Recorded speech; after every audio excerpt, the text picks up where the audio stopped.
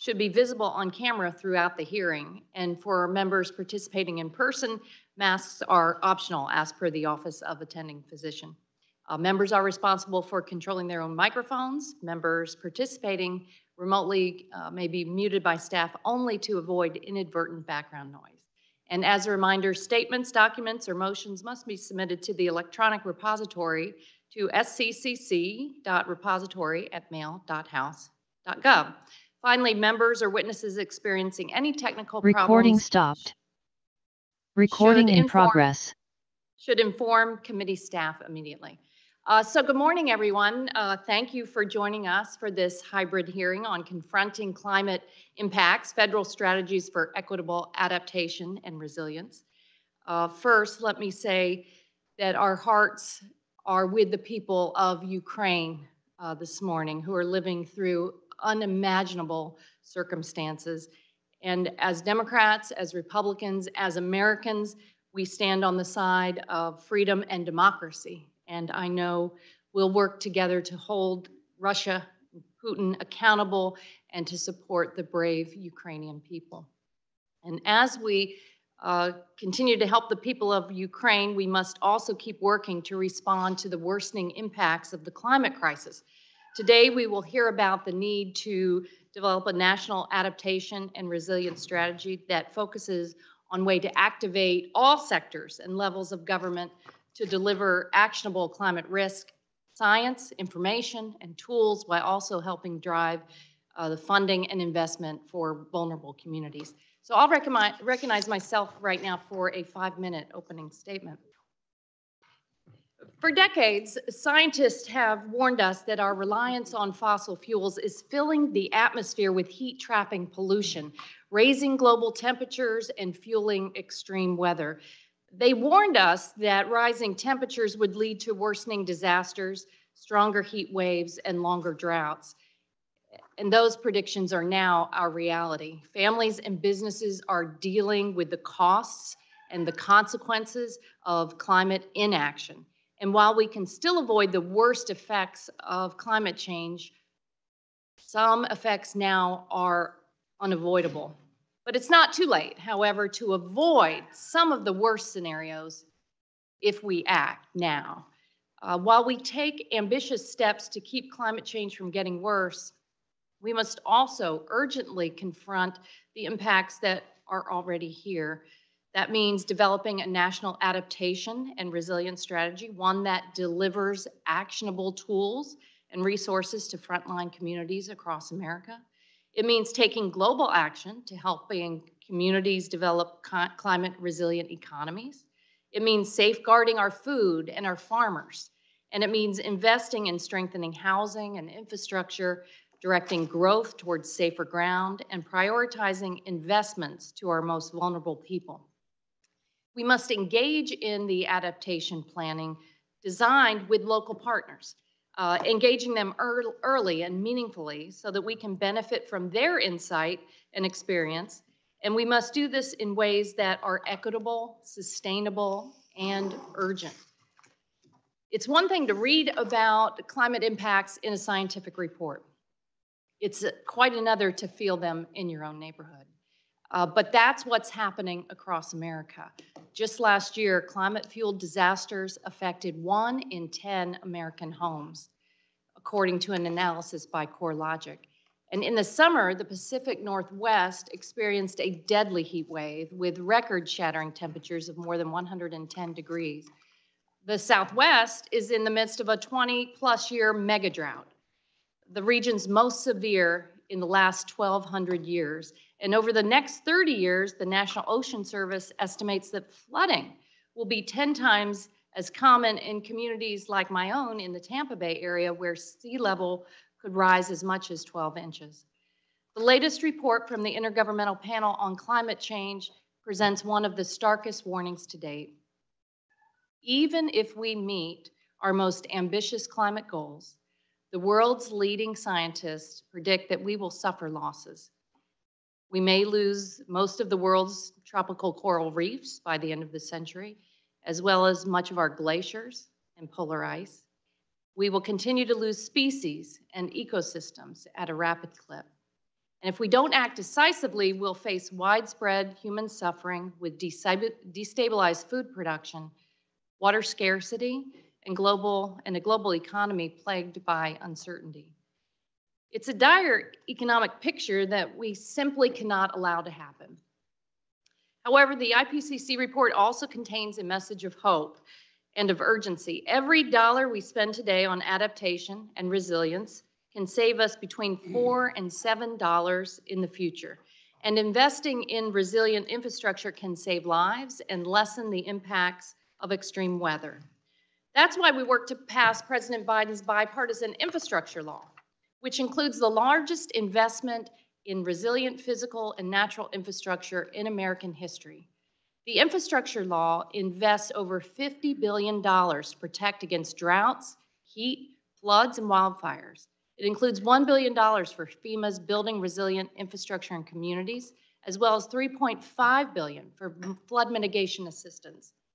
And it makes historic investments in wildfire resilience, water infrastructure, transportation planning, and grid resilience. But there's still progress to be made because today, the United States has no comprehensive federal approach for climate adaptation and resilience planning that builds on what's happening at the local level. The results of an inefficient ad hoc system will exacerbate the risks in our local communities. It'll exacerbate risks to our economy and the people we represent. So today we'll hear from experts on how Congress can help Americans adapt to climate impacts in a way that's equitable for every community. We'll talk about the tools needed to help communities manage unavoidable climate impacts, and we'll explore ways to boost resilience across the nation. I'm really looking forward to our conversation today. Thank you, and at this time, I'll yield 5 minutes to Ranking Member Graves for his opening statement. Good morning. Thank you, Madam Chair. Thank you all for being here, the witnesses and the members. Thank you for being here. You know, resilience is important, and I'm very proud we have a great local leader, Parish President Matt Jewell here from St. Charles Parish. That's our. The rest of you have counties y'all hadn't caught on yet, but he's the leader of one of our units of local government in our counties, and a guy that was out there waist deep, neck deep in water for Hurricane Ida, throwing sandbags, trying to save his community.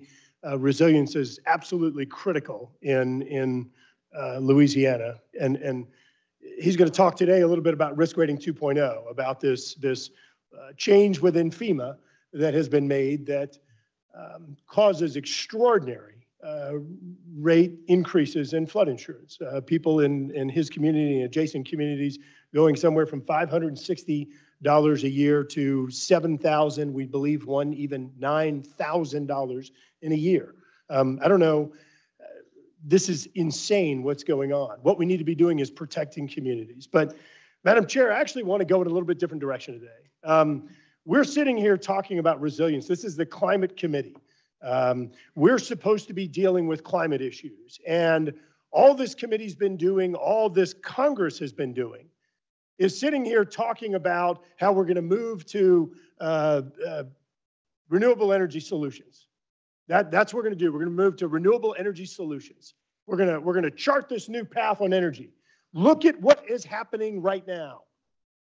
As a result of completely failed governance, a lack of an energy policy. No isn't an energy policy. Opposing everything isn't an energy policy. Look at what's happening today. As a result of all of these people out there saying these things that are not tethered to science, are not tethered to data, and the people in the media that are being entirely complicit with it, it's not funny anymore. We've reached maximum gasoline prices. Emissions are going up. We're going from buying oil from Russia to, oh, look, we're going to pivot to Iran and Venezuela. I have people calling me, in fact, including people that are constituents of President Jewell. They're saying, I can't afford to fuel my car to go to work. It's not funny. You're not achieving any objectives that you're trying to achieve. None. Emissions are going up as compared to President Trump. Prices are insane, and we have energy insecurity. There is not an energy strategy. We need to be talking about something that is rational, something that is science-based, and we're not. We're continuing to talk about how you're going to ride the unicorn to the dance with Bigfoot. This is insane. It doesn't make any sense. We have 38 billion barrels of reserves in the United States, 38 billion barrels of technically proven reserves of oil. We have our European friends that have made dumb decisions like closing nuclear plant after nuclear plant, therefore becoming more dependent upon Russia. We have natural gas here. We have trillions and trillions of cubic feet of natural gas that we can produce here. We can, if the Biden administration will approve more of the export terminals, we can send that over to Europe to help address their issues. Here is a fact that I've said in this committee over and over again. Producing gas, natural gas in the United States has a lower environmental footprint, lower emissions than virtually any other country in the world. Do you know the production in the United States that's effectively the cleanest, the lowest emissions? It's producing in the offshore, off the coast of where President Jewell represents, the area where we represent. Lowest emissions in the world, some of the lowest emissions. But no, we're going to turn to Vladimir Putin. We're going to turn to Iran. We're going to turn to Maduro in Venezuela. We're going to turn to the Saudis. Who thinks this makes sense? We have higher prices, higher emissions, and less energy security. This guts our economy. There's not a strategy. No, it's not a strategy. Back to the offshore production, what was one of the first actions of this administration? Signing an executive order saying we're not going to do any new leases. So now there's a lawsuit.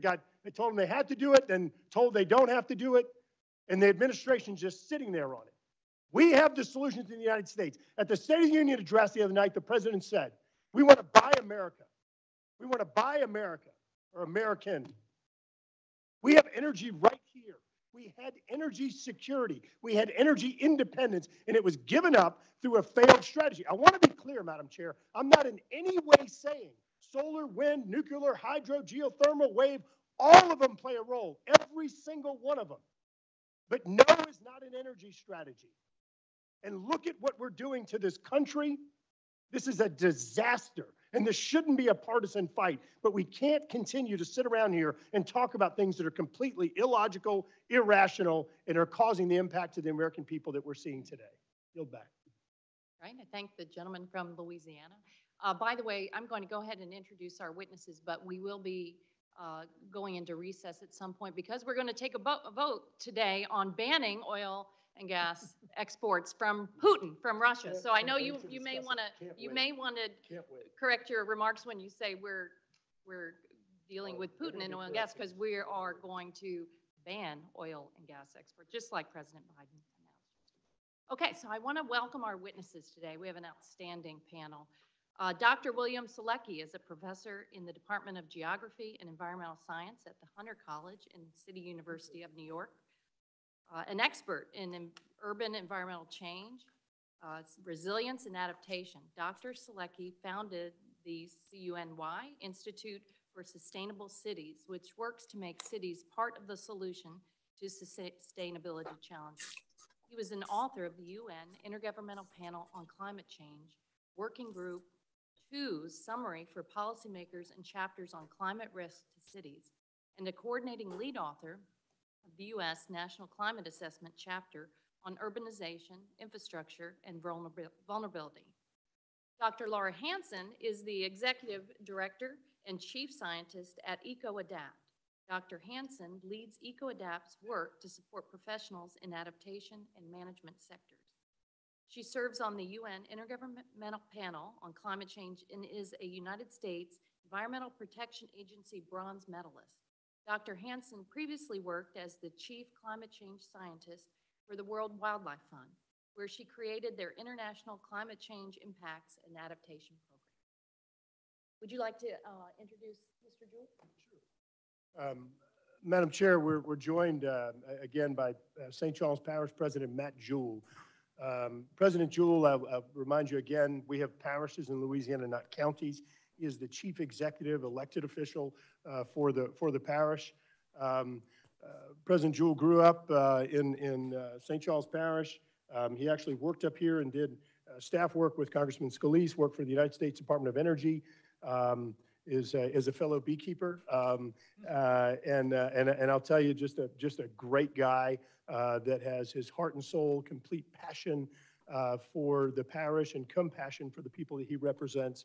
And I think you'll see in his testimony today what a great resource and perspective he'll be providing to the committee.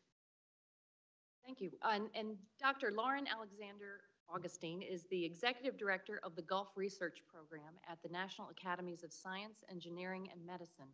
An expert in water, natural disasters, and resilience, Dr. Augustine currently oversees the management and use of criminal settlement funds directed to the National Academies from the Deepwater Horizon disaster. She previously led efforts to build community resilience at the Resilient America program and as the country director for the African Science Academy Development Initiative. Welcome to all of our panelists, and without objection, the witnesses' written statements will be made part of the record. With that, Dr. Selecki, you are now recognized to give a 5-minute presentation of your testimony. Welcome. Great. Thank you. Can you guys hear me? Great. Yes, we can. Okay, thank you. So Chair Castor and Ranking Member Graves and members of the Select Committee, thank you for inviting me today. And thank you for your commitment to the climate change issue. What I'm going to do is speak about the report and some of the findings from it. A key statement that comes out of the summary for policymakers from that report released last week is that the cumulative scientific evidence is unequivocal. Climate change is a threat to human well-being and the health of the planet. Any further delay in concerted global action will miss a brief and rapidly closing window to secure a livable future. The report content really highlights an advanced understanding of climate change-driven impacts, including many significant shifts that increase the risks faced by the world's ecosystems and society. Simply put, climate change at the national and global scales is not something that can be ignored, it's not going away, and the impacts are going to become increasingly worse. But as was noted, we have a clear window of opportunity to act, particularly in this next decade. The report presents a clear and compelling assessment of widespread global impacts of climate change. Evidence also continues to strengthen the assessment that the impacts will increase significantly if and when global warming exceeds 1.5 degrees Celsius, or about 2.7 degrees Fahrenheit, with approximately about 1.1 degree of warming already observed. For North America, some of the key impacts observed in the report include the following. Climate change has negatively impacted human health and well-being. Food production is increasingly affected by climate change.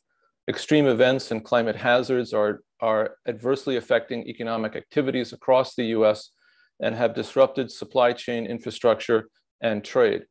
North American cities and settlements have been impacted increasingly by severe and frequent climate hazards and extreme events, which have contributed to infrastructure damage, livelihood losses, damage to heritage resources, and safety concerns. Terrestrial, marine, and freshwater ecosystems are all being profoundly altered by climate change across the region. Now, the report also assesses what to expect in the near future in terms of future risk, but also talks more specifically about where and why adaptation is being effective or not. And one of the things that is really relevant here is that there is some good news. The good news is that more and more adaptation strategies are being planned, implemented, developed, and implemented. Many pilot projects and local experiments are ongoing, and various types of infrastructural,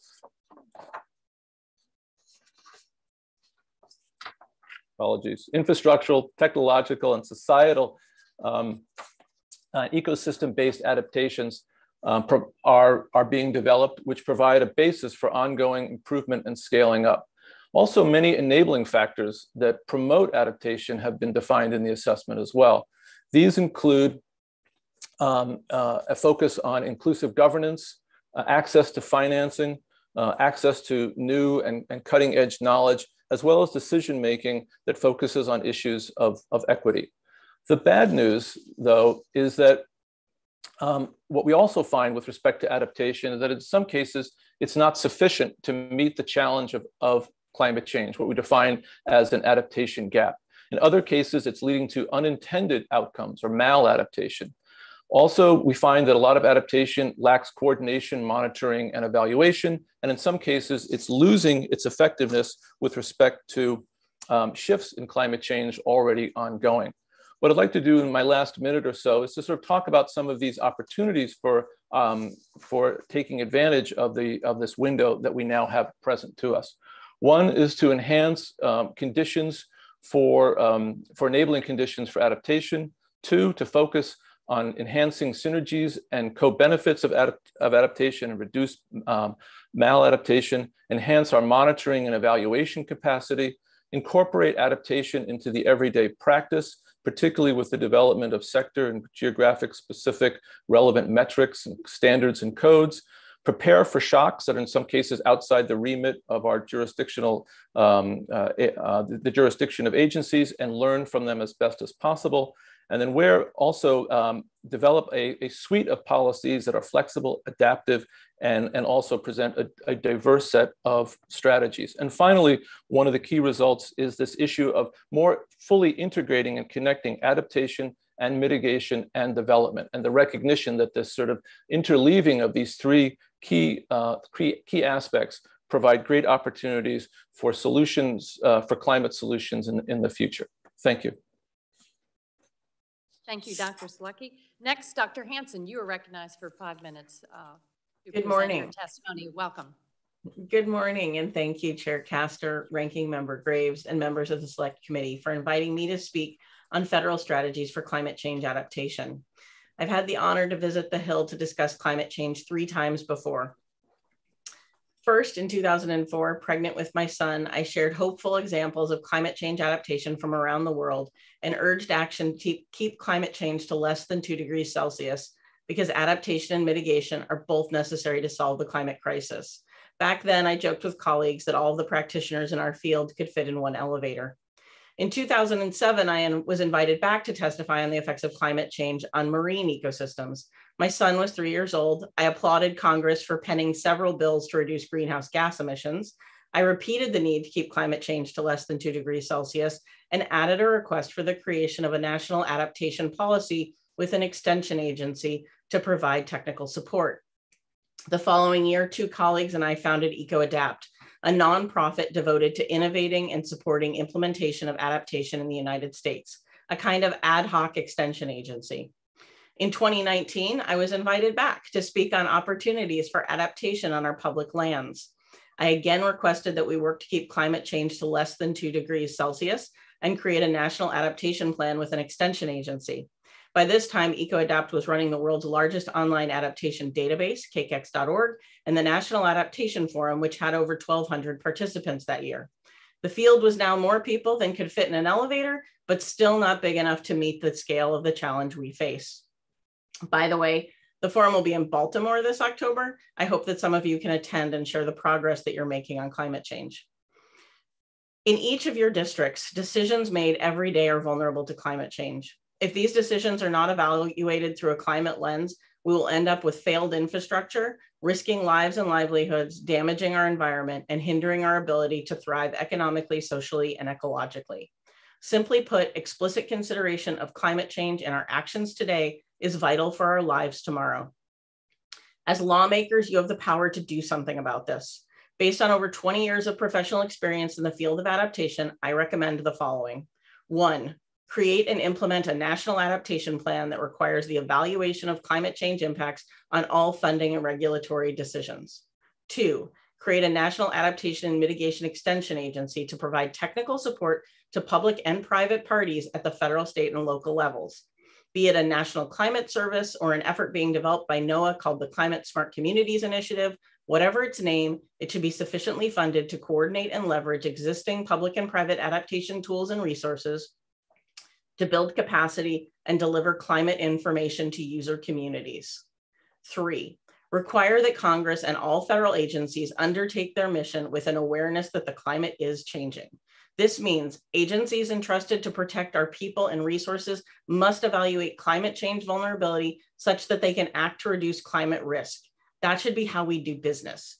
We must ensure that the most vulnerable communities and individuals are given additional attention to ensure our country does not have climate winners and losers. We all have the right to be protected from the harms of climate change, regardless of our race, gender, or economic status.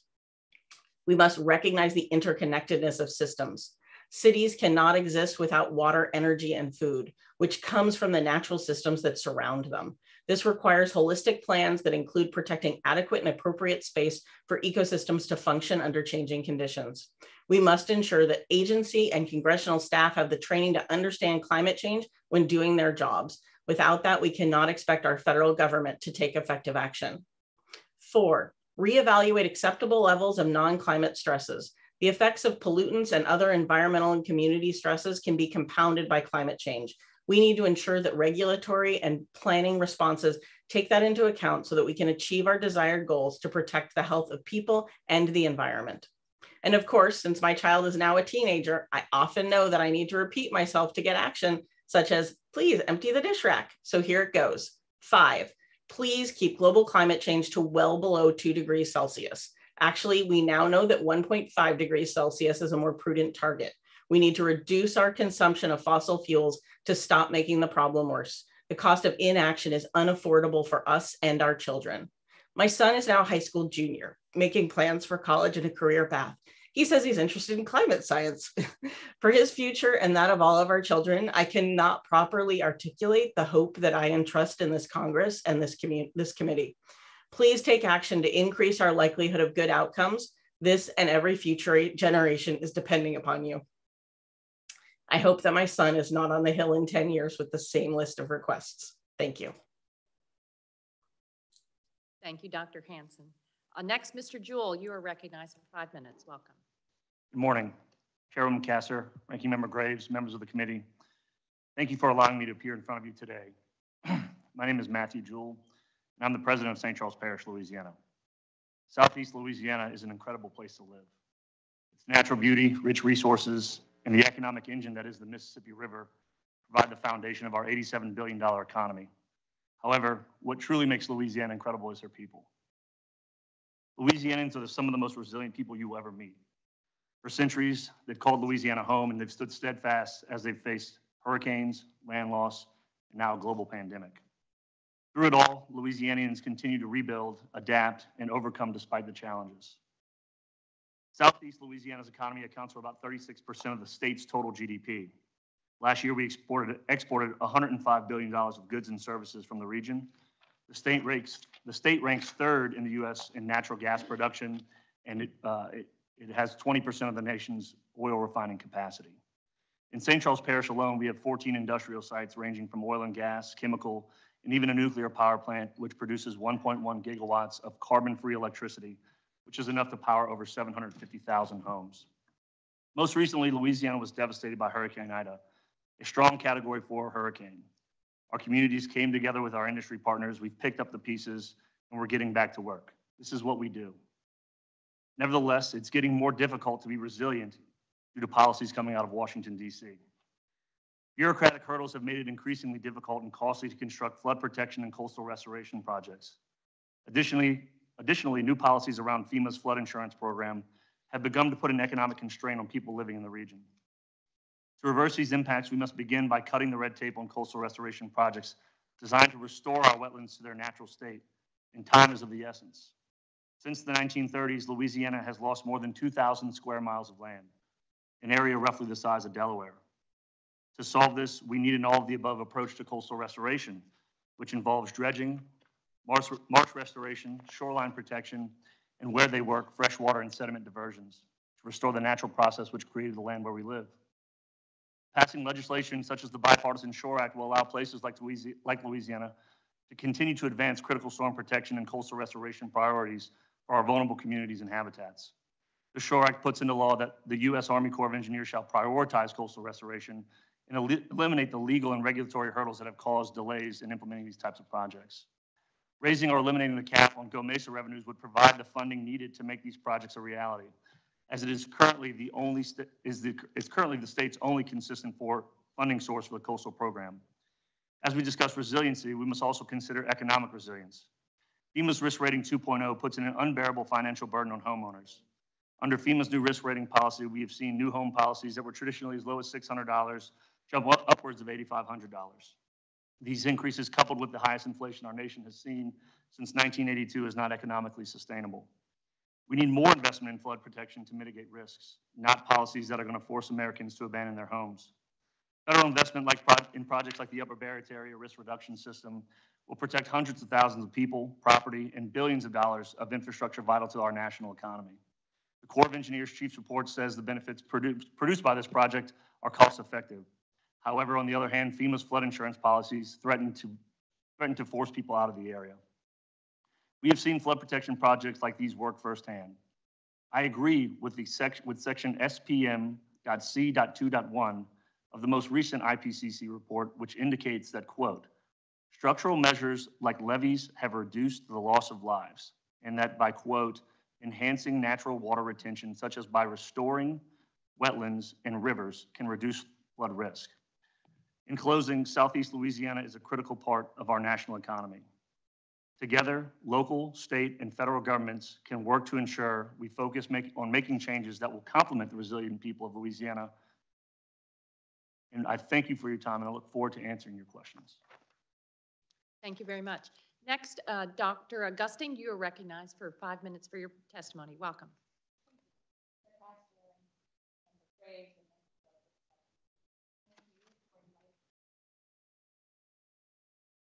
Is that better? Okay.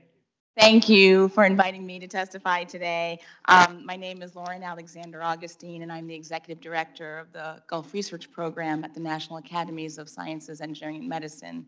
The Academies has done much work on climate issues that may be of use to this committee, but today, the views I represent are my own. So equity, resilience, and adaptation, these are important and pressing issues of our time, and I'm going to talk about three things in the 4 minutes and 30 seconds left. I'm going to talk about the interconnected pieces that drive resilience, what resilience is and how it works, and the fierce urgency of now. So the interconnected pieces are the environment, the economy, and the people, just as Mr. Jewell just said. And on the environment, the scientific consensus is unequivocal. that climate change is a threat to human well-being and planetary health. But we can see some of these changes for ourselves just over the past few years. Storms have been getting more frequent, more intense, more expensive. Hurricane season in 2020 was the most active in U.S. history. Hurricanes Michael in 2018 and Ida in 21 were the two of the 5 strongest storms in U.S. history. And now 2017 is the most expensive hurricane season in U.S. history, removing 2005 with Katrina, Rita, and Wilma, and pushing that to second. So these hurricanes mostly happen in the Gulf of Mexico, where oil and gas is an economic powerhouse for the region and the country. And in all of my community resilience work, one thing is true. A healthy economy is foundational for resilience. So in 2019, almost all of the offshore oil and gas in the U.S. came out of the Gulf of Mexico. More than half of the natural gas and about half of the nation's crude oil are produced in that region. Even still, we see Louisiana and Texas planning to greatly reduce their greenhouse emissions and dependence on fossil fuel. In fact, Louisiana just published its first climate action plan last month to achieve net zero greenhouse gas emissions for the entire state economy. As these changes occur, we must ensure that the economic engines remain strong. And then there are the people. Climate change is a threat and risk multiplier. This means that they magnify the inequities that already exist in society on race, income, language, mobility, such that those who are disadvantaged, they see their disadvantages compound when disasters strike. There are other vulnerabilities as well. 100 million people live on the coast in the US, 60 in the path of hurricanes. And people continue to move to the coasts. So we see these kind of stack up in pricey ways. The 5 states around the Gulf of Mexico, Texas, Louisiana, Mississippi, Alabama, and Florida, they account for more than 60% of the disaster relief funds in the whole country. So if we can find a workable balance in this region, we can find a solution for the country. So what is resilience? In my view, resilience is like a zipper. And we've heard about the pieces here, the economy, the people, the data. But when all of this is undone, they don't do much good to anybody. It's when they're connected that it turns into something useful, strong, and protective. So the environment, the energy, there's like teeth on a zipper. And the top end is like the federal resources and authorities, but it's the base of the zipper. The part that gets it all started, it's the local communities. And so the GRP, specifically in science, kind of more generally, we're like the slider and the pull that connects the local communities to the federal resources and vice versa. So we did this in November 21, just a couple months ago. We organized what we called a serious game around federal investments on infrastructure for more resilient infrastructure in the Gulf of Mexico. And we brought the local Gulf experts together with federal representatives to address questions like bang for your buck on federal investments on infrastructure. And how do we work with federal funds to make sure private assets don't become public liabilities. It was a really successful event, and we're going to run it again in the Gulf region this spring, because we need these examples of effective connections across science, across communities, and across the federal agencies. So in my last 30 seconds, let me just talk about this fierce urgency of now. Dr. Selecki and everyone on the panel thus far has talked about this window is closing. But I just want to kind of emphasize that if it's closing, it means it's still at least a little bit open. And so we can act, and we can act now. And the future generations are depending on what we do today. They're going to know what we knew, when we knew it, how we chose to act. And we could wait and take no action, or we could start now to ensure equity and resilience for all. We have strong science. We have a once-in-a-generation opportunity of an infusion of resources. And we have a collective motivation to design communities, energy, economies that bend towards resilience for all. We want, in other words, in 100 years, the people of that time to look back on us today and say that we did the right thing. I thank you very much for this opportunity to testify. Thank you very much. Now we'll move to member questions. I'll recognize myself for 5 minutes for the first round. Thank you all for your outstanding testimony. And Dr. Augustine, you're right to highlight what the IPCC, the world's top scientists, recently said in that last report. It was eye-opening that there is a rapidly closing window for us to act. And I love what you highlighted, that there are such knowledgeable people all across the country in communities that are ready to look for the best bang for the buck. We don't have unlimited resources to do this. We've got to be smart and targeted. And right now, climate and adaptation planning across the country is done on an ad hoc basis. It's very inefficient. So as Dr. Hansen has said, has given us some good recommendations. I've traveled to Norfolk at the invitation of Congresswoman Elaine Luria and Don McKeechin and Bobby Scott, and they're kind of leading the way on their community planning. In the Tampa Bay area at home, I've seen Miami-Dade, but there are so many communities that do not have the resources. They don't even have they're not going to have a planner. They may not have, even a chief of police. They're the ones that really need help. So let me start with Dr. Hansen, and I'll go back to Dr. Augustine.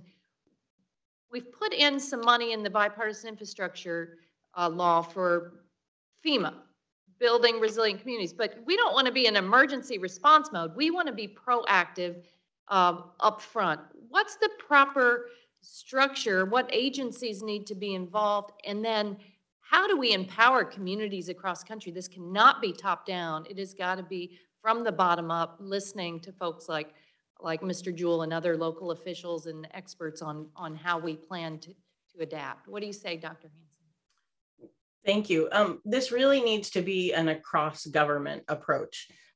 Every agency needs to be requiring that for federal dollars to be spent, that the climate risk was evaluated and the spending that is taking place is in fact not dramatically vulnerable to climate change. But that also is going to require local planning that has that as its climate lens as well. So we absolutely don't want it to come to FEMA having to do the repairs. Fortunately, FEMA now has a different course of action than it used to. Previously, FEMA would require that you build back in the same location the same way in order to get those funds. We need to make sure that everything that we're doing from here forward is climate smart, and that it is built to last. So that has to be literally across the board, every agency, everything they're doing. Okay, and Dr. Augustine, thank you for your work in the wake of the worst environmental economic catastrophe, the Deepwater Horizon. I still remember it very well, even though oil didn't wash up on the coast of Florida, my neck of the woods. Boy, it devastated our economy, and we're still living with the environmental impacts as well. So climate change is similar. It's out there. It's causing horrendous damage, raising costs. We know we have to reduce our reliance on fossil fuels over time, but we have to adapt as well. What's going on at the local level? What do you recommend to us to empower local communities so that we do have that grassroots approach, that they are making the decisions on when funding comes down to adapt? How do we make sure that they are kind of leading the way while federal resources flow from agencies? I think this is a great question, and I would say that the appetite is very strong at the local level. It's amazing, the public servants like Mr. Jewell and others at this local level really want better information. They want actionable information. They want me and my science community to provide information that they can use, that can be understood, that relates to where they live. Not to put words in your mouth, but this is what we hear. And so one of the things that comes to mind is that we do start at that local level to the degree that we can. And in my experience, there's many communities that are crying out for help. They want some people to help them interpret data, translate information that seems quantitative or even confusing, and they don't know what to do with it. So with that, I think that I can go back to my little zipper analogy, because there are a lot of federal resources, most that come after a disaster.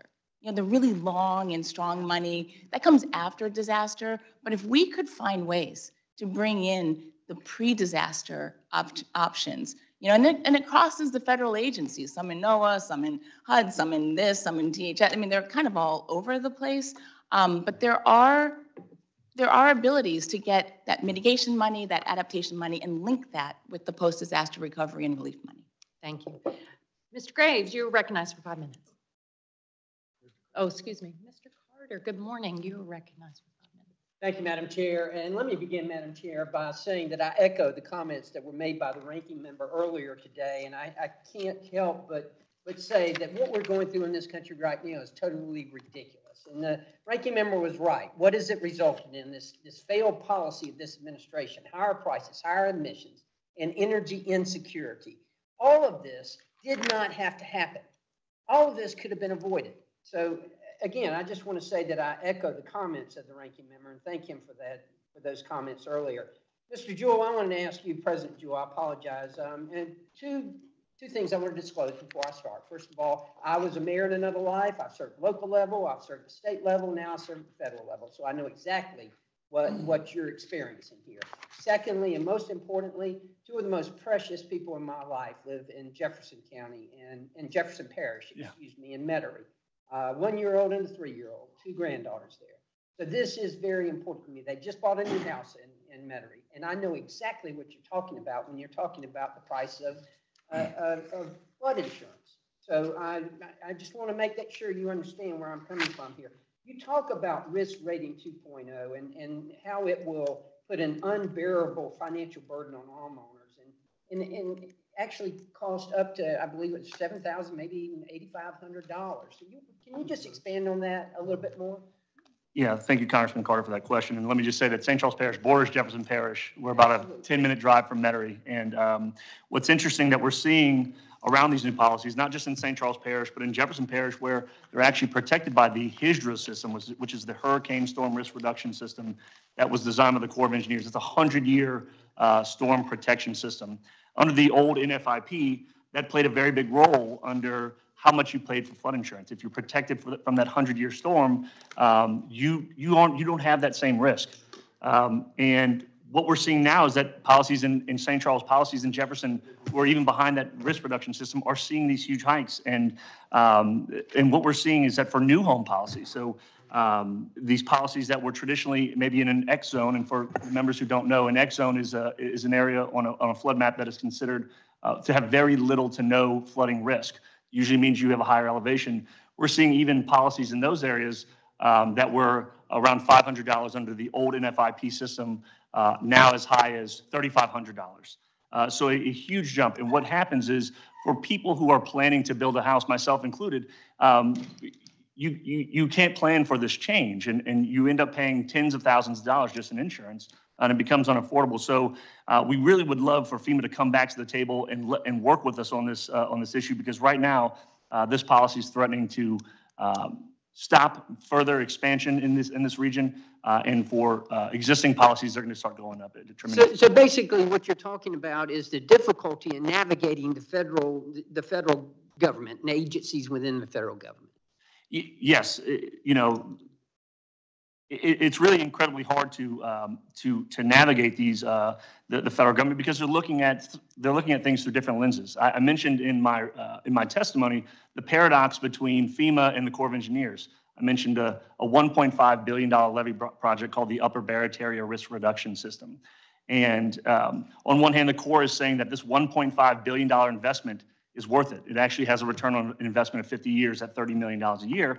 But on the other hand, FEMA is basically saying there's going to be nobody to protect, because we're going to force people out of this area. So it's incredibly hard to not only to navigate just the permitting and the environmental regulations around these projects, but also to have FEMA on top of that, making unaffordable policies on our residents.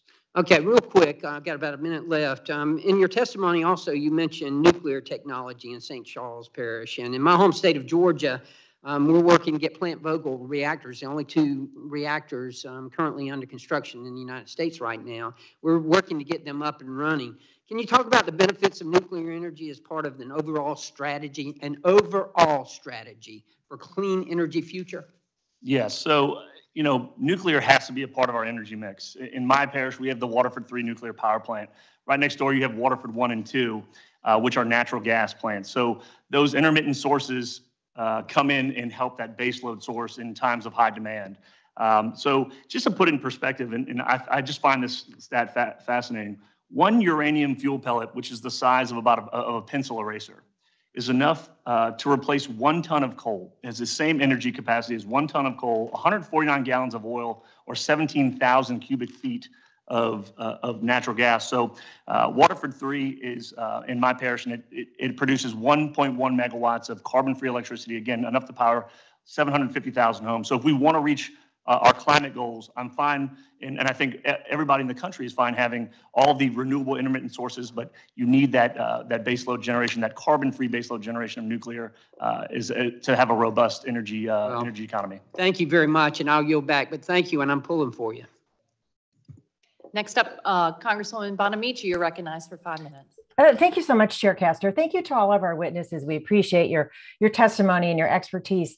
I want to start by noting, especially in response to some of Dr. Augustine's testimony, that yesterday in the Committee on Science, Space, and Technology, we heard from NOAA, Department of Energy, NASA, and the GAO specifically about their adaptation and resilience strategies, including their interagency collaboration and the use of climate data in agency planning, implementation, and outreach. And I just want to put that on the record, because there's a lot of connection with what we're talking about today.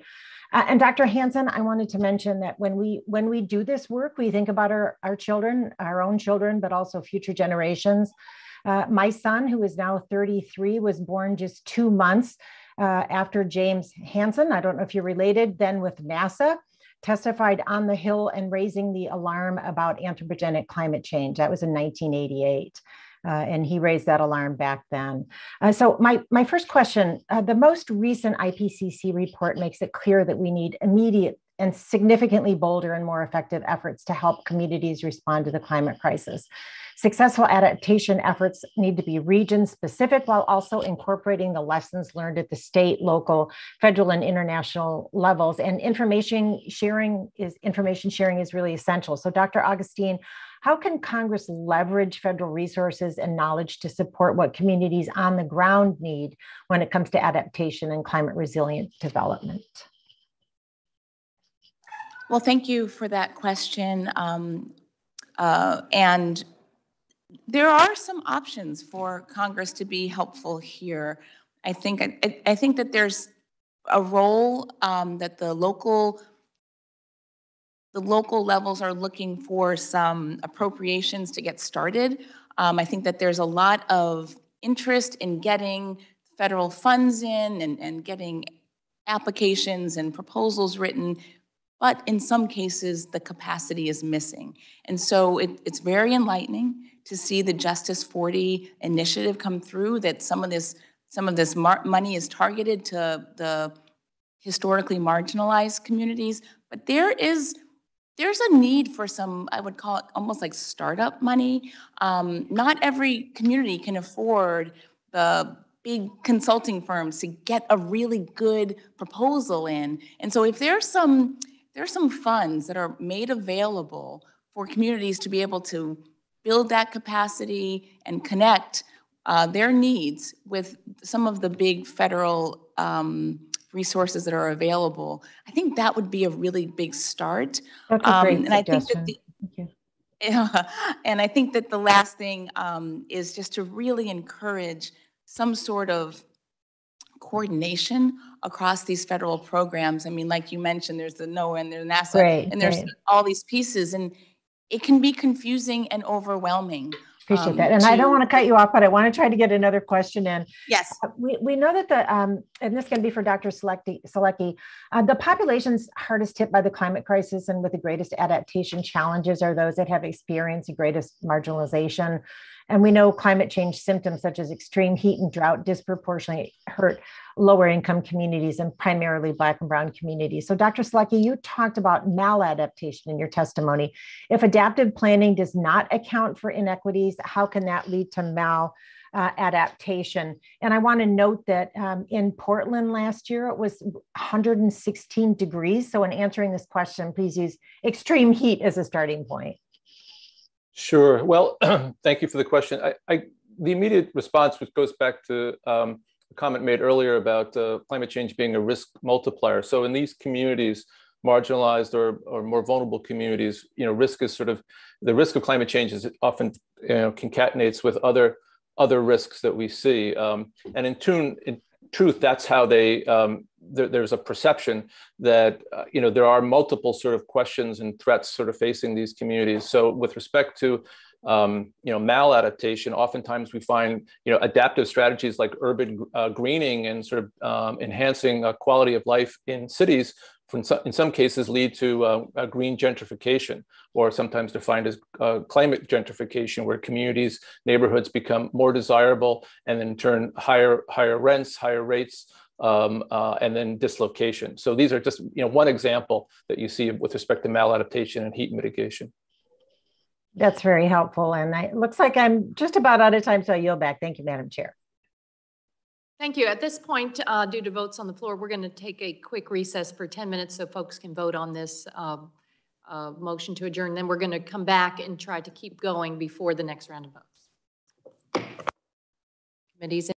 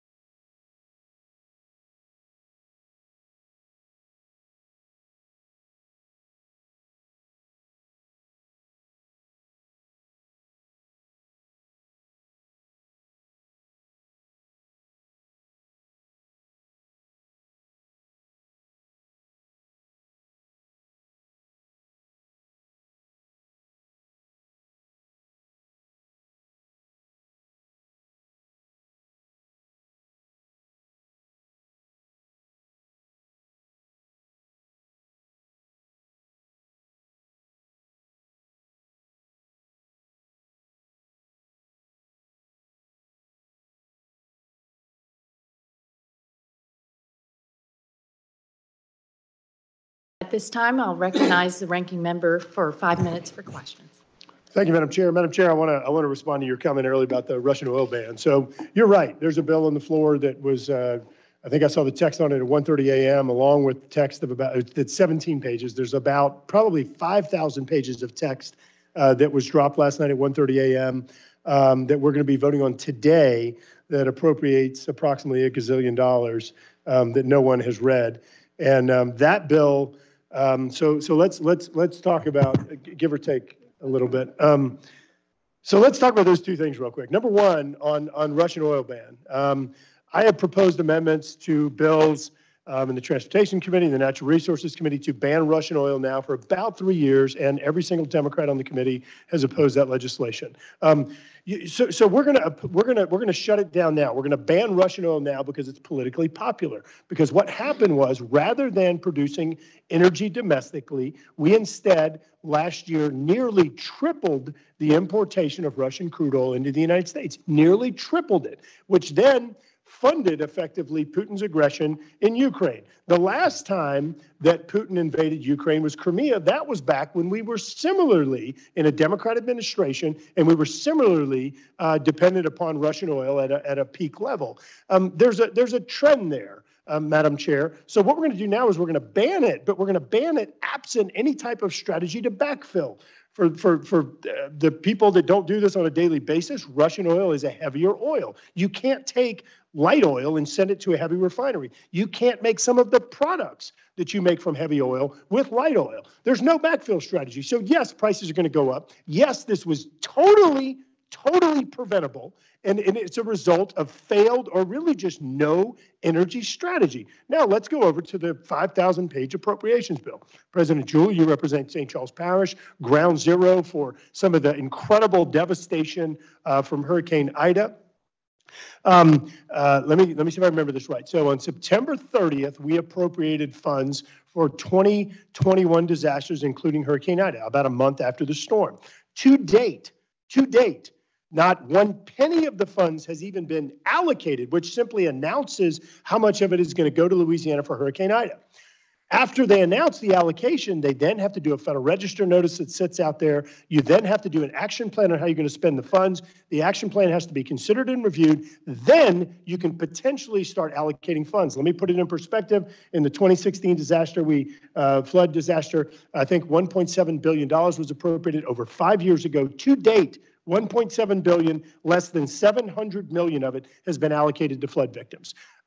So the bill, the 5,000 pages includes zero additional funds for Hurricane Ida victims. Our Democrat governor in Louisiana asked for approximately $3 billion in funds. How does that make you feel that we're spending money on Haiti, we're giving funds to Ukraine, humanitarian aid, which I support, but we're giving nothing to the people that you represent? Well, thank you, Congressman. It's incredibly disappointing to hear that. We definitely support the funding going towards Ukraine, but it's incredibly important since we're still in the midst of recovery in Louisiana. We still have people living in temporary housing, people still actively trying to fix their homes, that we get the funding necessary to rebuild and to build back in a way that's going to be a little bit more resilient than what we've seen in the past. And to give you an example, we still have hospitals that have temporary roofs on them. We still have government buildings in my parish and other parishes that have temporary fixes and are waiting to fully recover. Yep, and you and I met with President Biden, and I want to be clear, I appreciate the president working with us on the first round of funding, but in terms of helping us get it in the appropriations bill, but no funds have been actually allocated or made available to the people that you represent. So this hearing's about resilience. St. Charles Parish is in the coastal zone under the Gulf of Mexico Energy Security Act. The parish is eligible for GOMESA aid, for aid that is tied directly to energy production. When this administration refuses to do a lease sale, despite court orders at one point, refused to do a lease sale for additional offshore energy, which I will reiterate, lowest emissions associated with domestic production, your parish doesn't get money for GOMESA. What do you use those funds for? What are you required to use GOMESA funds for under the state's constitution?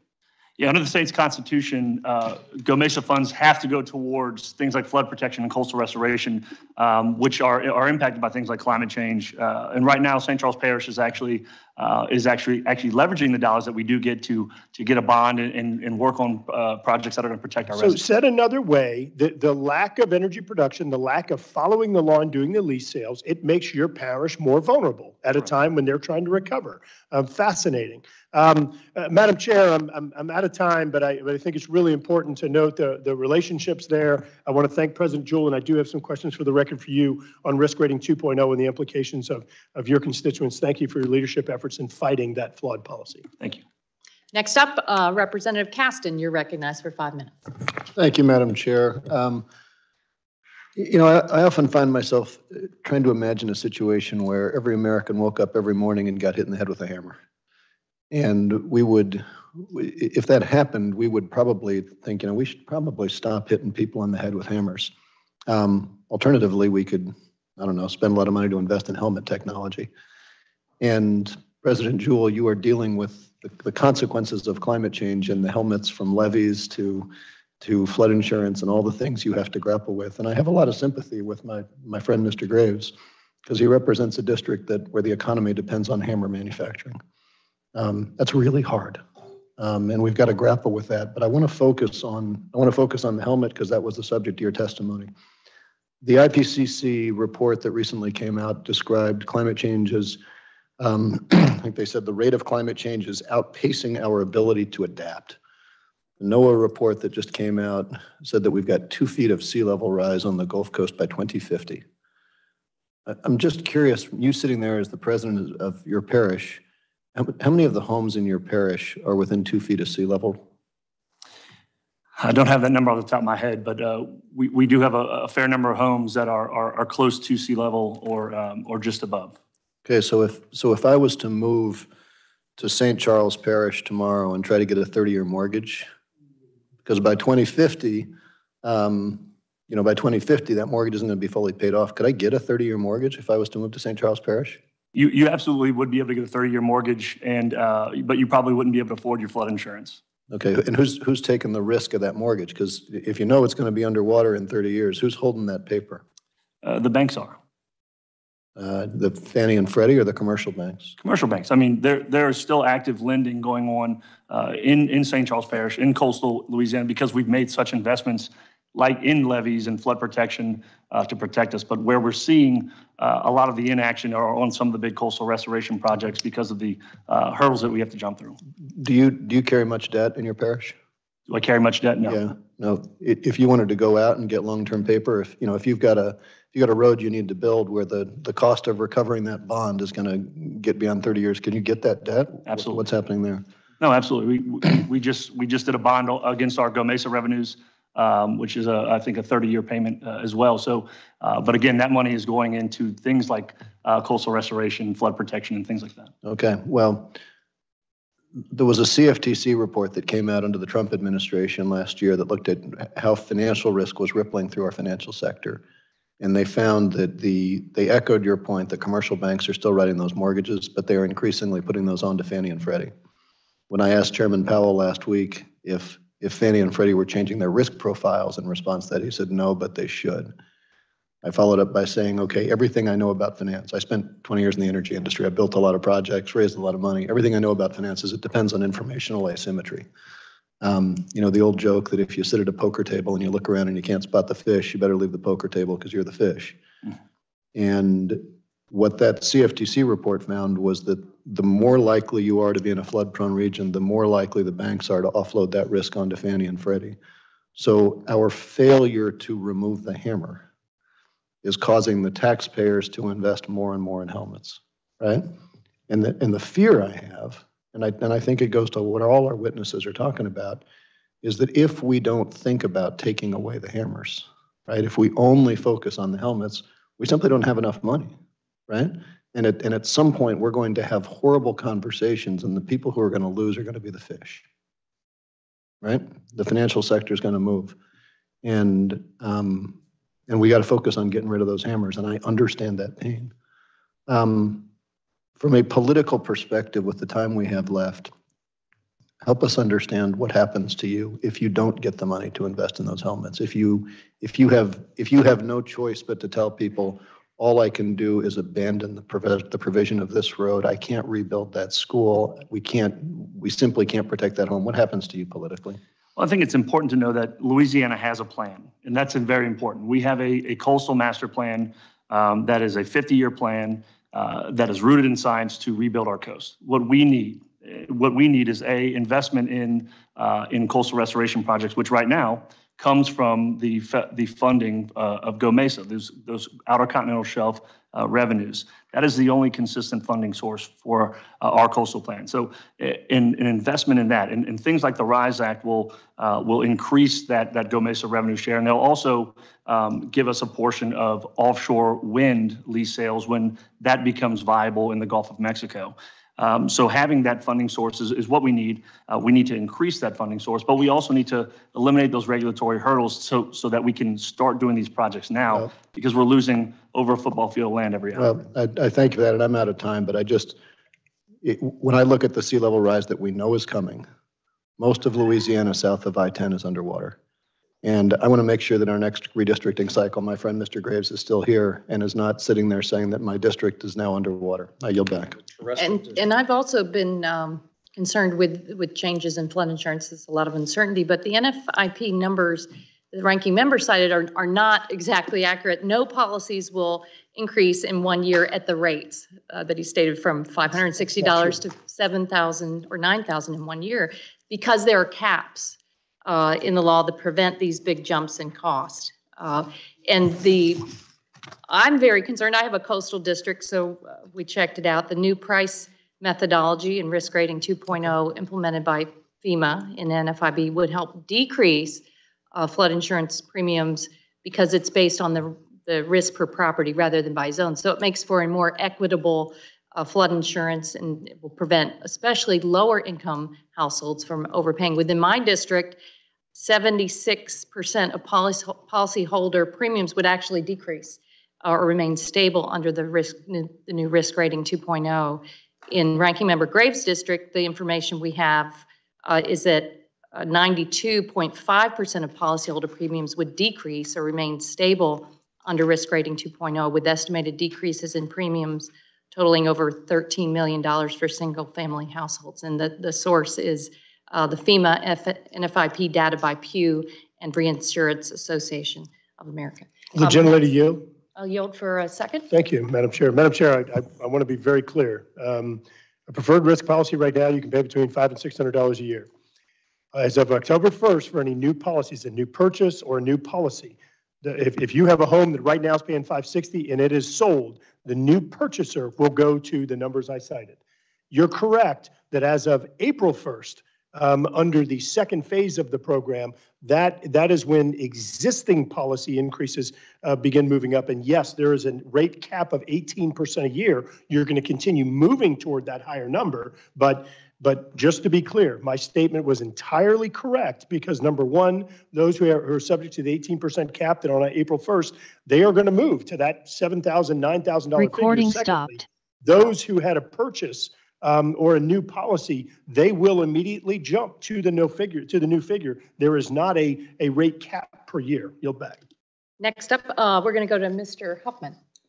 You're recognized for 5 minutes. Thank you, Madam Chair.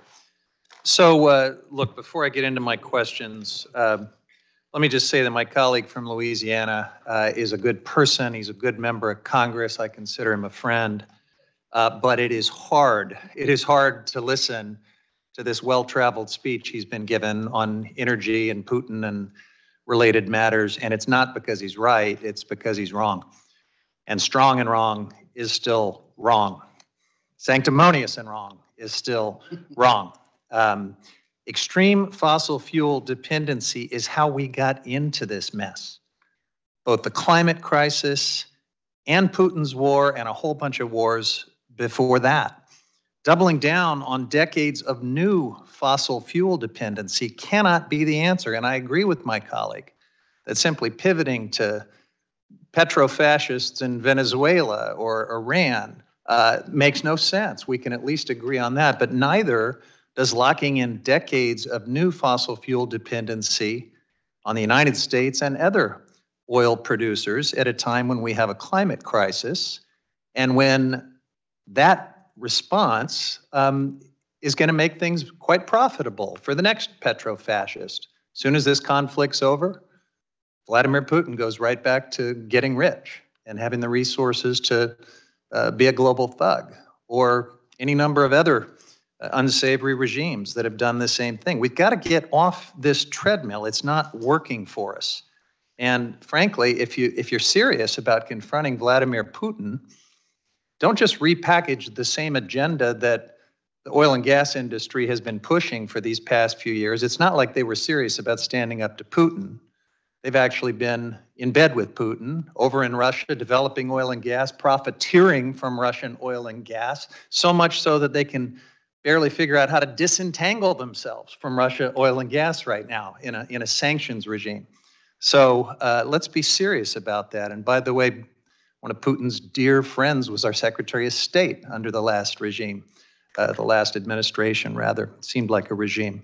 So let's get back to questions, because we do need to talk about resiliency, and we might as well keep it focused right on the Gulf Coast, right in Louisiana, because that is ground zero. We could talk about other places. In California, we've got communities that have no good answer to sea level rise and extreme weather. They're going to be dealing, whether they like it or not, with managed retreat. We could talk about places in Alaska and lots of other parts of the country. But Mr. Jewell, your area is as good as any, because you're really the tip of the spear. And you know, I guess if we could keep the extreme weather and sea level rise from getting a lot worse, maybe through all of these restoration strategies and restoring the function of the Mississippi River Delta and getting back those coastal wetlands and barrier islands and mangroves and everything else, maybe we could stop the loss of all that land that you described and maybe get some of it back for the good people of St. Charles Parish and other parts of Louisiana. And I'm very interested in working with you on that and Mr. Graves on that. But what if we don't stop the hemorrhaging? What if we do see 2 more feet of sea level rise by mid-century? What if we continue to set off carbon bombs that increase our dependency on fossil fuels? And Dr. Augustine, I'll invite you to talk about this. I read an op-ed by General Honoré a few weeks ago in the New York Times, and he talked about, you know, it's not just the BP oil spill. In the most recent hurricane, there was all sorts of environmental damage from this ubiquitous oil and gas infrastructure. Are we going to double down on that and not expect more and more and more ecological damage, let alone the loss of communities and land? So that's my question to each of you. What if we can't stop it from getting a lot worse? What if we double down on all this fossil fuel infrastructure? What's going to happen to that part of Louisiana and other areas in the Gulf Coast?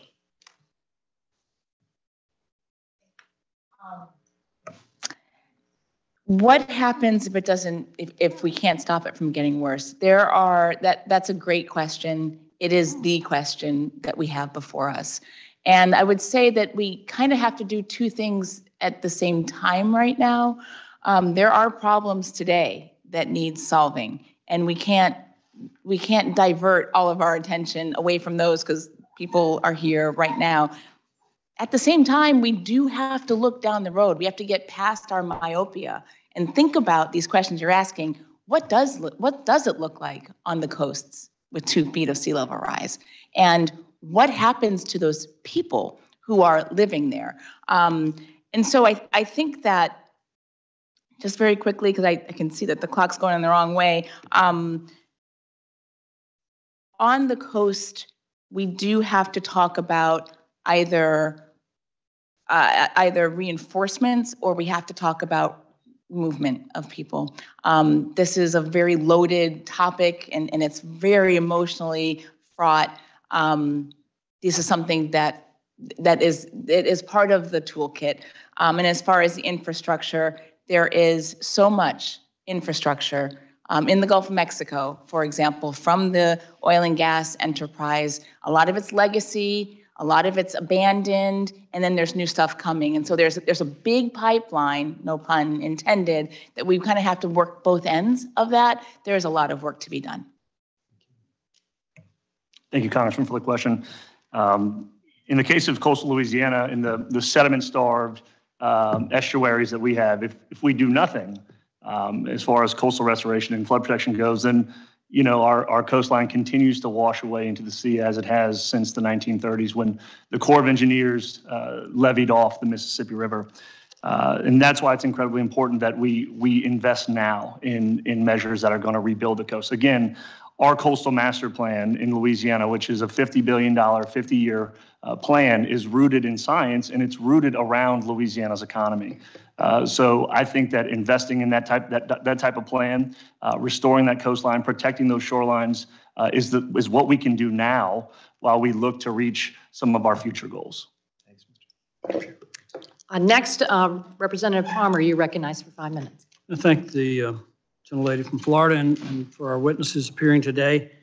I've been in contact with people in Ukraine by Zoom call. I've had 3 of these, and we're having this discussion about resilience here. And last September, there was an article came out about how Europe's energy policies and our policies was giving Putin the upper hand. That was in October of last year.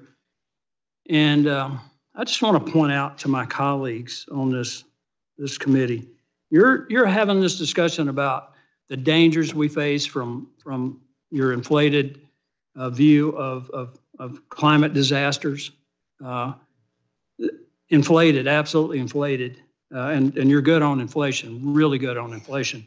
But there are more people killed in 2 weeks in Ukraine because of these, I won't use profanity, these policies than died in the United States from any natural disaster from 2010 to 2020. I just wonder what your ideas we should have been presenting to Ukraine in terms of resilience.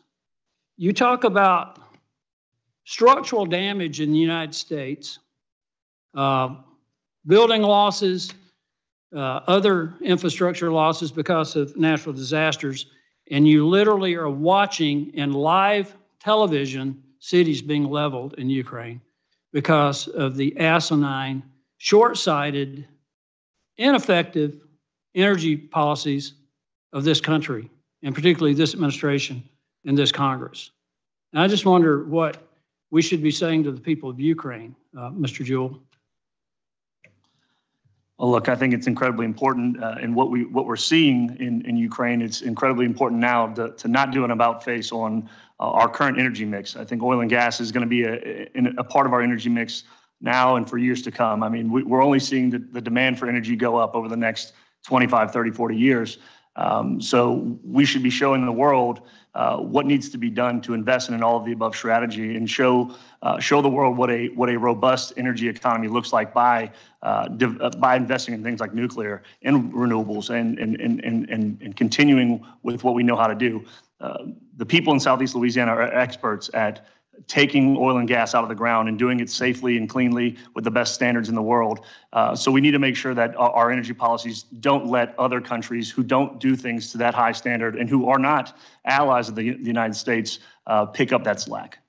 There are now over 2 million refugees from Ukraine flooding the borders of Poland to escape this disaster inflicted upon them by, and I mean, it's a number of things. I'm not so naive to think that Putin might not have tried this, but he certainly wouldn't have the resources that he has today to carry out this invasion against Ukraine. I point out that there are more people died in 2 weeks in Ukraine than died in the entire world from natural disasters in 2020.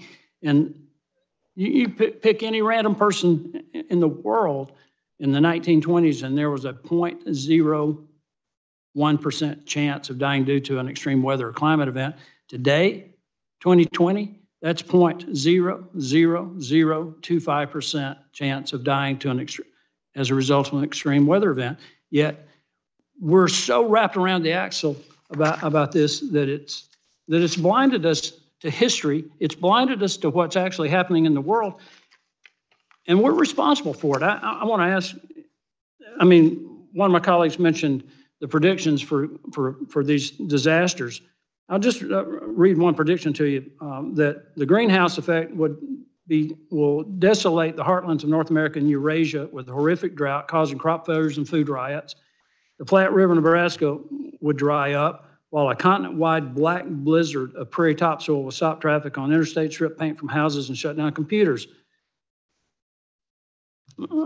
Dr. Augustine, do you agree that that's going to happen? You're asking me a very hard question. That is, I have no problem saying I'm not really sure. But I would say on your fatality statistics, we have come a long way, in a good way, on reducing fatalities to extreme weather, and that is a good thing. I think that it says a lot about how far we've come, that we are now measuring our losses in terms of assets and economic losses. I've enjoyed your testimony because I think you're a serious person, and I commend you for it. And I just say that was a prediction by Dr. Michael Oppenheimer in 1990. He predicted it would happen by 1995. And Madam Chairman, I would like to introduce into the record a list of 107 catastrophic predictions that haven't come true. Right, we'll take that and review it and dispose of the motion at the end of the hearing. Thank you. Thank you. Next up, Representative Escobar, welcome. You're recognized for 5 minutes. Thank you so much, Madam Chair. Thanks for this hearing. You know, it is, as we talk about, and clearly that's what we're going to talk about mostly today in this hearing, as we talk about the crisis that we're facing in Ukraine with a madman who's decided to invade a democracy and a friend. And we talk about the oil dependency that we have had as a country. And somebody mentioned the word history. Let's take a look at history and the fact that we are still so dependent and even addicted to fossil fuels. And no one on the other side of the aisle is talking about how that's been the problem. Some of the same people saying we need to drill more and we need to do more drilling are some of the very same people who have stood in the way of our ability to advance sustainable forms of energy. And so if we had led the way decades ago, as we should have, we would not be in this position where we are debating these issues. And one of my colleagues mentioned migration and refugees and asylum folks who are, I'm sorry, if you don't mind, Representative Graves, I can't hear myself think with your talking. Thank you.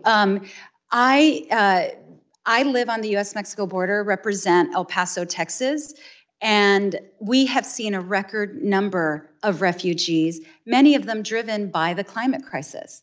And so we can talk about a multitude of problems that are fueled by our addiction to fossil fuels, and the answer is not to drill more. The answer is to finally work together, and I hope that we come to a point where Democrats and Republicans alike can work together on renewable energy so that we can finally end this addiction that is at the root of so many of our problems. While some of my colleagues want to continue to focus on more drilling, in my community, we don't have that luxury. We are facing record generational drought that is eliminating our green valleys. We are living with record heat that is killing people.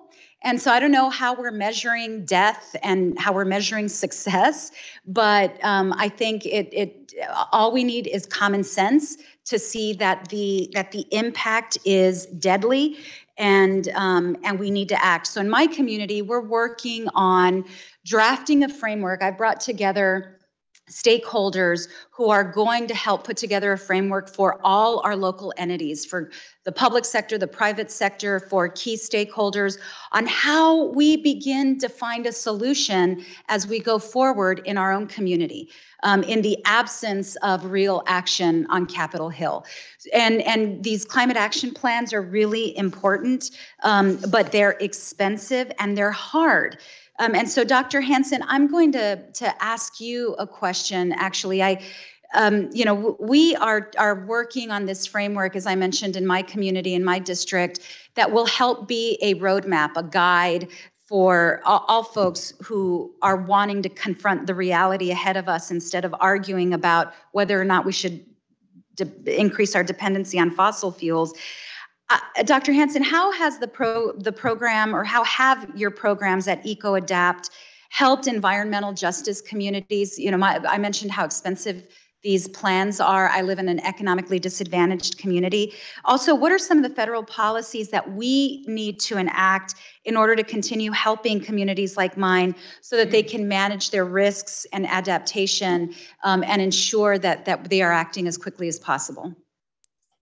Thank you, Representative Escobar. This is such an important issue, and at the heart of the points that I brought up earlier. This is why we need a national climate extension service. We need a way to get resources and training to members of all communities, especially communities that are dramatically under-resourced, especially communities where there are a disproportionate number of people who will be adversely affected. Coupled with that, again, has to be our ability as a nation to have a national adaptation plan wherein we only spend our funds on things that make us more resilient and better prepared for climate change. That combination of things will ensure that every action we take going forward is an action that is preparing us for the realities of climate change. As Representative Caston said, stopping to make hammers that are causing us damage.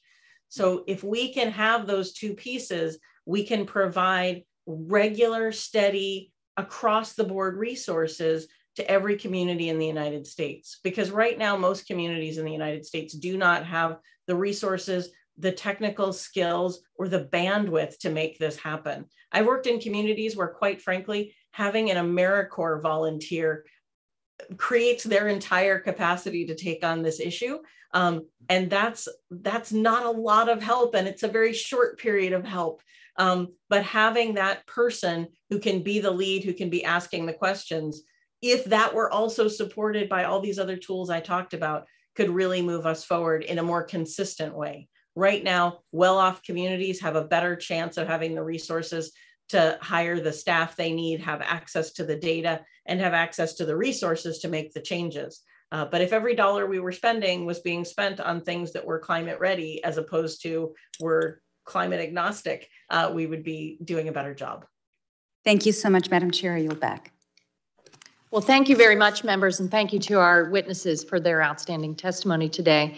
Without objection, I'd like to enter into the record first a March 2022 letter from the Union of Concerned Scientists outlining their recommendations to the Select Committee on ways Congress can help advance climate adaptation and resilience. Second, a February 2022 report of the Intergovernmental Panel on Climate Change Working Group 2 titled Climate Change 2022 Impacts, Adaptation, and Vulnerability Summary for Policymakers, which summarized the report findings and the policy relevant recommendations to address the impacts of climate change on ecosystems, biodiversity, and human communities, and reviews the vulnerabilities, capacities, and limits of the natural world and human societies to adapt. Third, a February 2022 report by the National Oceanic and Atmospheric Administration and the U.S. Sea Level Rise and Coastal Flood Hazard Scenarios and Tool Interagency Task Force entitled Global and Regional Sea Level Rise Scenarios for the United States, which analyzed sea level rise scenarios out to 2150 and assess flood exposure to current conditions for the next 30 years. Fourth, a January 2022 report by Oliver E.G. Wing et al. Titled Inequitable Patterns of U.S. Flood Risk, which examined current and future flood risk under the increasing threat of climate change, including worsening risks and impacts to communities of color. Fifth, a February 2022 report by the UN Environment Program titled Spreading Like Wildfire, the Rising Threat of Extraordinary Landscape Fires, which analyzed how climate change and land use change are making wildfires worse across the globe and how the world can better adapt and minimize the risk of wildfires. 6, finally, there's been a lot of discussion of FEMA's national flood insurance changes. So I'll ask that FEMA's press release from April 2021 announcing the changes is included in the record. And Representative? I object. Okay. Madam Chair, as I mentioned to you once before, in my entire life, I've never heard of a committee not allowing documents to be submitted in the record by unanimous consent until this committee did it last year, I believe. Okay, so I'm objecting to everything. You just held Mr. Palmer's. I was about to. Okay, if you accept his, then I'll lift my objection. Yeah, I was about to accept. Thank you. Okay. Thank you. I withdraw my objection. I'm just wanted to take a look at it because we ask everyone to, if they can, to submit it in advance and share it with the staff. So. Yeah, that's fine. That's fine. You all, things come up. Things come up during the hearing, but we just needed a moment to look at it, and so we're also asking unanimous consent for the record for Representative Palmer's letter, and I just say that there is, as the other items included in the record, as our witnesses testified today, the recent report by the IPCC by Dr. Selecki, there is a lot of current climate science for folks to examine. The consensus is clear, it is deep, that action is urgent. There is a rapidly closing window. And I urge everyone, rather than point to decades ago, look at what is right in front of us. The world's top scientists in America's technological edge gives us the ability to look at that and do that. So thanks, everybody. Will the gentlelady yield? We'll yield for a moment. Sure. Thank you. Madam Chair, my friend from California, and he is my friend, Mr. Huffman, who came down to St. Charles Parish and went on an airboat tour to see our coastal problems down there. He mentioned a few things that I do think is worth getting balanced news or information in the record. He said fossil fuel dependency is the problem. Madam Chair, the Biden administration's EIA says that developing countries are going to need between 44 and 80% increase in natural gas. That developed countries are going to need between 31 and 31 to 58% for developed countries. They said that you're going to see an increased demand in global energy of 50% over the next 28 years. So you know what?